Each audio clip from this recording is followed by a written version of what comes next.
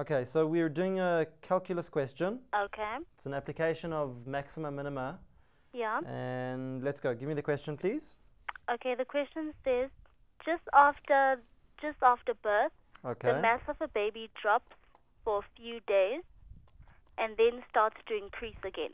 So mass drops and then increases. Yeah. Then increases. Fine, I'm with you. The average mass of a baby Yeah.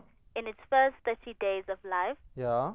can be approximated by the following equation. So mass given by, yeah, And then M of T, M of T, yeah, is equal to yeah, 0.02 okay, 0.02 T cubed T cubed minus minus, 0.2 yeah, T squared yeah, plus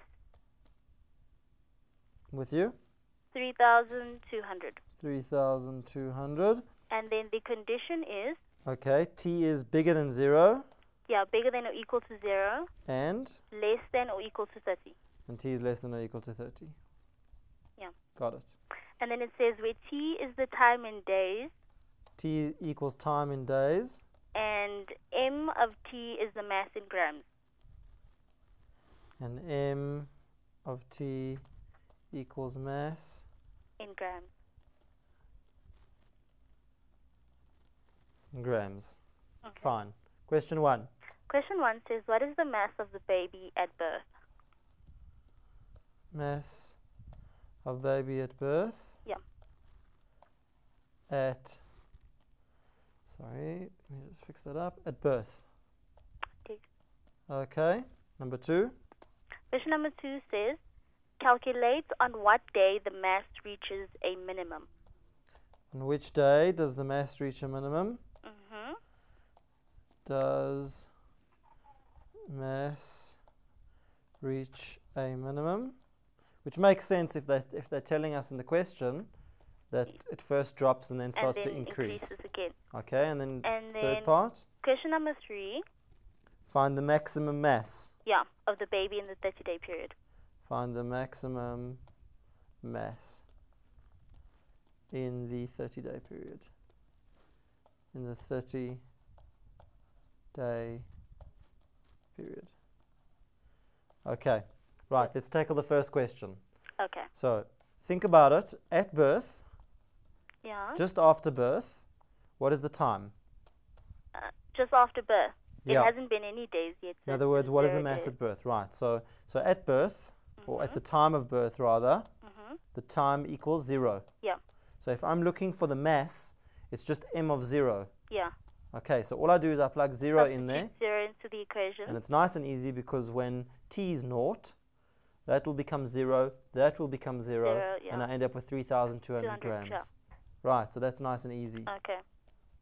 Grams. Okay?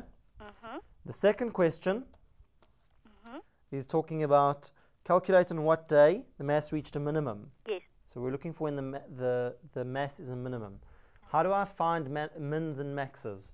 I need to work out the derivative, isn't it? and set it equal to 0. Right, so I'm looking for m dashed of t, are you with me? Yeah.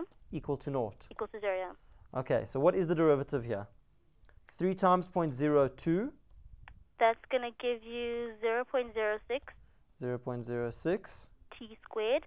t squared. And then you'll have, 0.2 times 2. yeah. Are And you then with you'll, me? 2 times negative 0.2, which is negative 0.4. yeah. Times t. Times t. Yeah. Nothing else. That's it, yeah. Equals 0. Yeah. Okay, now I can pull out a common factor of t here. Yes, you can. So I'm going to get 0.06 minus, with a t next to it, minus 0.4 0.4 equals 0. equal to 0. Okay, and that gives me t is 0, right? Mm-hmm. T equals 0, or T equals 0.4 divided by 0.06. Okay. Are you with me? Yeah. And what does that equal? 0.4 divided by 0.06. That's equal to 0.6 recurring. To 0.6 recurring. Yeah. 0.4 divided by, 0.4 divided by 0.06. That is equal to 6.6 recurring. 6.6. So what does that tell me then? That on the 6th day. Yes, the mass reaches a minimum. Right. It's not on the 0th day because they've even told us in the question. Yeah. The baby starts to reduce in weight after its birth. Yeah. So it can't be T is naught because T is naught is not the minimum. Yeah, and we've found what T at naught is equal to already. And 6.6, so it's a sixth of the way, or rather 6/10ths of the way through the 6th day. Are you with me? The mass has reached so a minimum. Exactly. So it's a little bit after the 6.5th day, but they're asking you on which day. So it's during the 6th day. Okay.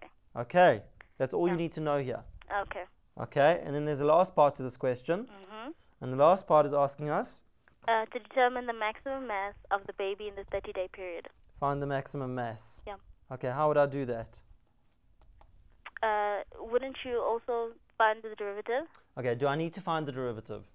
You've already found it. Okay, I've already found the derivative and I got two answers, look. Yeah. And the two answers that I got were 0 and 6.6. Does that help me? Is the maximum on the 6.6 day, or is that the minimum? That's the minimum. And is the maximum at birth, or does it start to pick up after the 6.6th day? It starts to pick up after. Okay, so I think the point is that you don't need to do the derivative again. Think about it. A cubic graph looks something like this. Are you with me? Yeah, I am. So, and this cubic graph, basically, it will start somewhere here, then it drops in weight, and then it starts to increase again. Now, I'm knocking it off from 0 to 30, 30 days. Yeah. So in actual fact, all I've got to do is work out the y value there. That's all I'm interested in. Okay. So at 30 days, that's when it's going to be at its heaviest. Yes. Because it's now going to drop in weight and then it starts to increase until the 30th day. Okay. And we're not looking further. Obviously, in a normal human growth, it's going to start increasing and increasing until you reach a point where you either don't grow anymore or you become fat and then you start to lose weight again at some older age. Okay. Right? Yeah. But from the time it's born, it will drop and then it will consistently increase for a long time after. Yeah. And especially up until the 30 days. So all we need to do is we need to work out m of 30. Okay, so we're going to substitute 30 into our original cubic equation. That's all. That's it. So that's all. So we got 0.02 times 30 cubed. Are you with me? Yeah. Minus 0.2 times 30 squared plus 3,200. Plug that all in for me. Okay, let me do that quickly. 30 cubed minus 0.2 t squared plus 3,200. Just check me out if I'm doing it correctly. Okay. 3,560. 3,560.02 times 30 cubed minus 0.2 times 30 squared plus 3,200. And I get the same as you. And does that make sense? Yes, it does. Is it more than the original weight at birth? The original weight at birth was just 3,200. Yeah. And then it dropped in weight and now it's gone all the way up to 3,560. Okay, yeah. Are you clear? Yeah, I'm clear. Okay. So that was a good question. I like it. Okay. Okay, great. Thank you so much. They could ask you to sketch something like this and explain on a sketch. Then that would be the accompanying diagram, something along those lines. Okay, so then you just have to make the approximate measurement between your. You wouldn't be able to draw this. You wouldn't be able to draw this exactly because maybe your x-intercept wouldn't work. Okay. But you could. You should know that if it's a positive, it starts. If it's a positive cubic graph, in other words, the x-intercept is the x-cubed intercept is positive. The graph starts on the up like that. Yeah, yeah. So you should be able to draw something like that, and then you can see it's this section here where it first decreases and then starts to increase again. It can't be this section here. Okay. It's this section here. Yes, yes.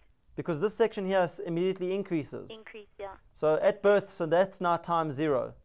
Yeah. So here's your y-intercept. Are you with me? Yes, I'm with you. And here's your x-intercept. So it doesn't drop to 0 because the baby doesn't disappear.